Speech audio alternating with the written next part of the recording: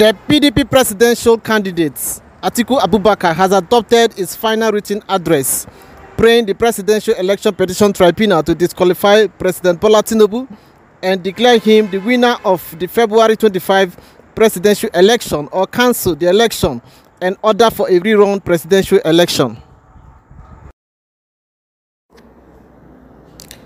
Replying the petitioner, which is Atiku, on the point of law, the second respondent, Tinubu, in his final written address, told the court that Atiku failed to discharge the burden of proof required by law on the issue of non-compliance with the provisions of the Electoral Act to warrant the disqualification of Tinubu.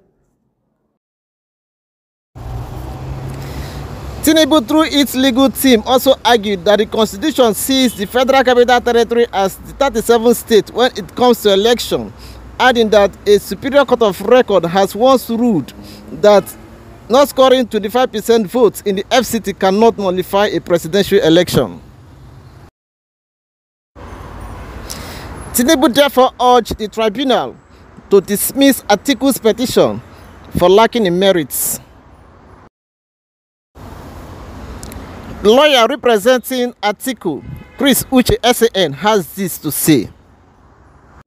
As you can see today, we all adopted our final written addresses, which are our final submissions in this case, summarizing all the evidence we tendered before the court. You saw all the witnesses we called, all the exhibits we tendered. So today, we now summarized and adopted our submissions. So now the matter has been adjourned for judgment. In other words, we have done our own bit, and as it is said, the ball is now in the court of the court.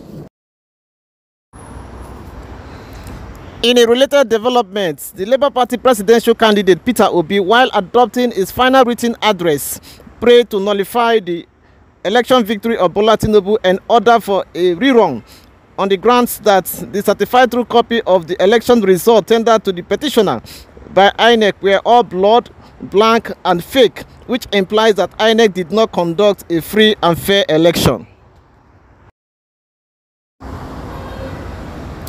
But Tinubu, through his legal team, told the tribunal in his final written address that Obi lacks the local standing as required by the Constitution to seek a rerun election. Tinubu argued that the Constitution requires only the first two leading contenders to take part in any rerun election, adding that Obi came third in the February 25 presidential election, therefore urged the election courts to dismiss Obi's petition. Obi's counsel, Livy Uzouku SAN, spoke to newsmen. Some of you should be very much worried that the election conducted by INEC, we presented 18,088 blood results from the IREC.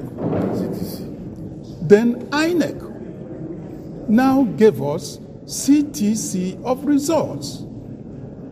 From there, we harvested 8,123 blood results.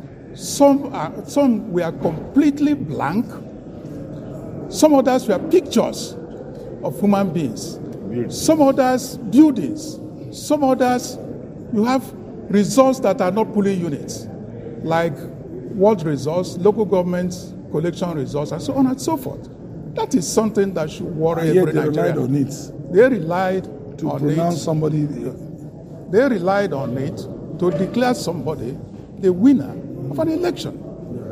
How can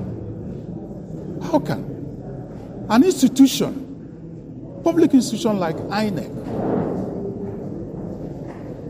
certified blank documents and say that it certified polling unit results, certified photographs and said it certified polling unit results?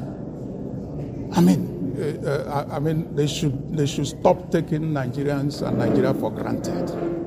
It's very unfortunate that this type of thing should be happening in the 21st century.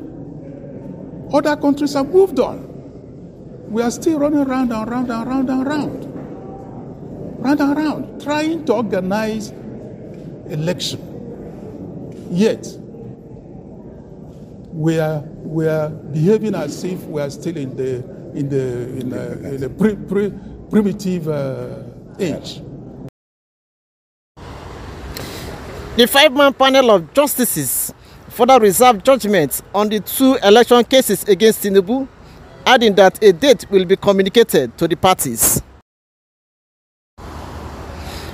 The Niger Delta freedom fighter Alhaji Dogbo Asari was physically there at the venue of the election courts with his supporters to express their solidarity with Tinubu.